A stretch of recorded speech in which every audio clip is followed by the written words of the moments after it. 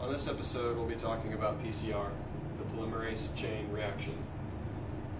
In a graph, a PCR looks something like this, where you have the initial step called denaturation, the second step called annealing, and then the third and final step called extension.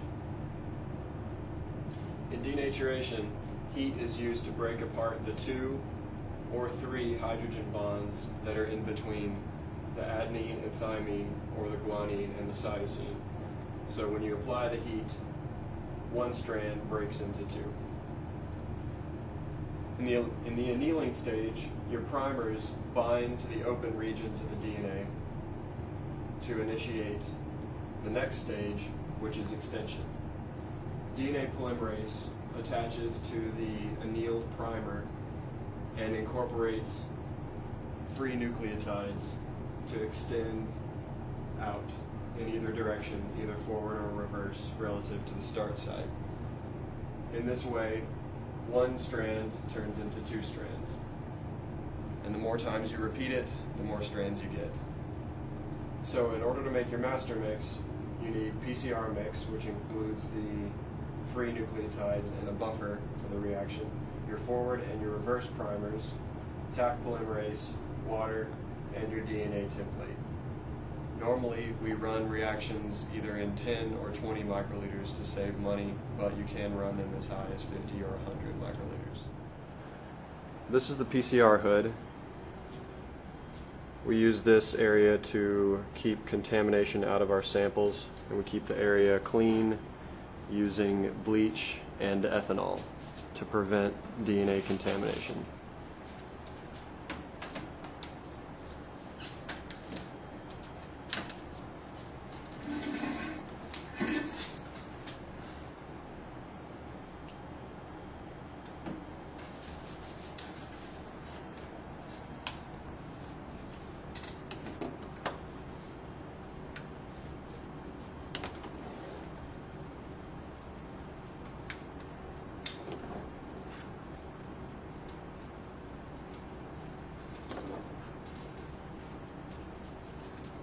Now you're ready to run a real-time PCR. To get the volumes, you can check the computer here for your sample templates. They'll give you the correct amount of each reagent to add into your microcentrifuge tubes. Now, you always want to keep your samples cold, including primers and PCR mix. This ice bucket has 2 primers, a PCR mix, and my sample templates. The PCR tubes are in the hood.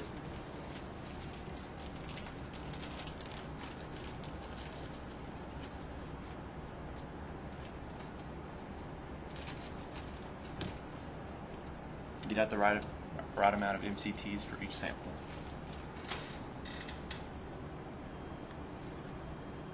Now,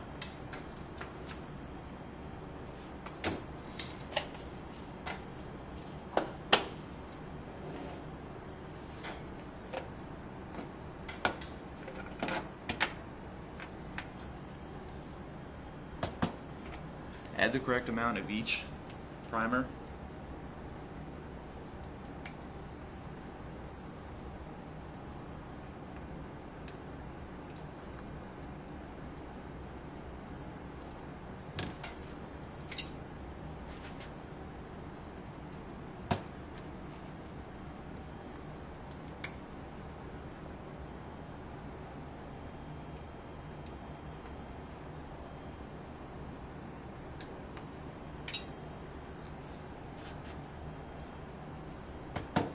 Add the correct amount of water.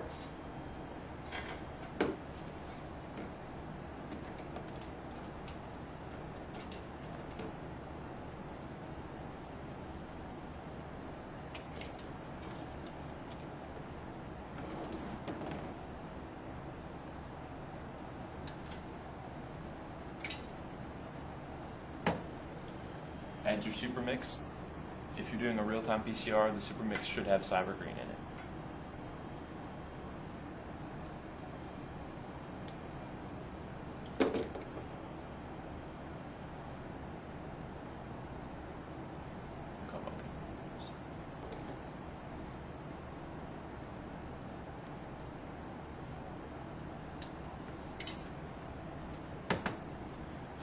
your sample.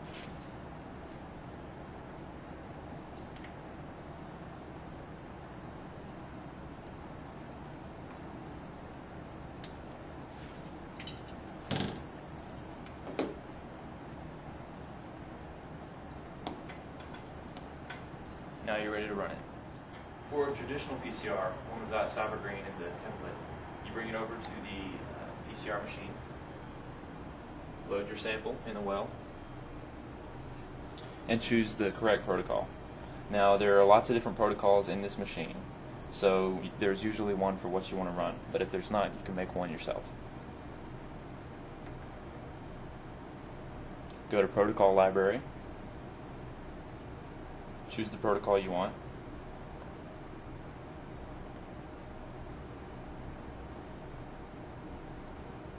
and hit Enter.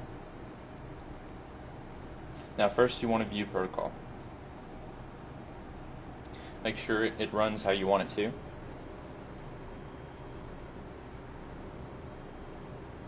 And click Done. Now go to Run Protocol.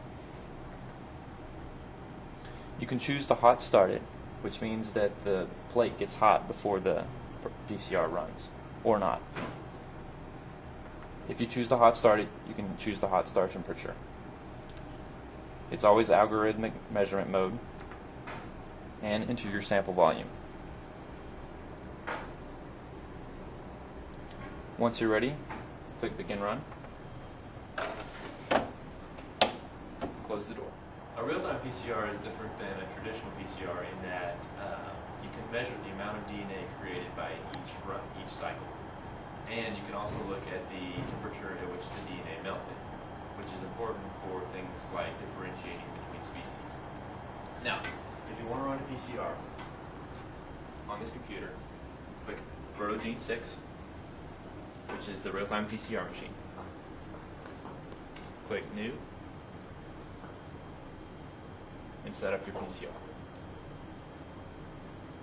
Choose the rotor. We have two different rotors. We have a 36-well rotor and a 72-well rotor. Make sure your MCTs do not have domed lids. They must be flat lids.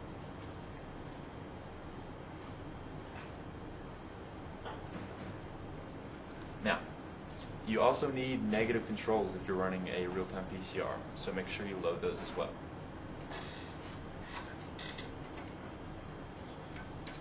Put your MCT in the rotor.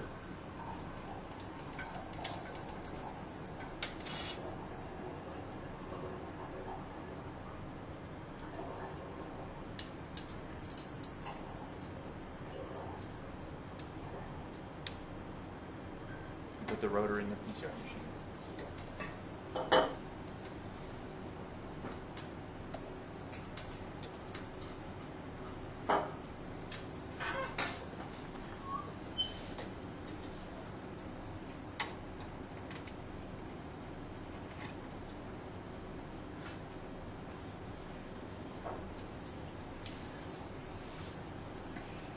Label your MCTs and click Next. Now, this is the protocol for running it. Everything looks good, so you hit Start Run and close the door.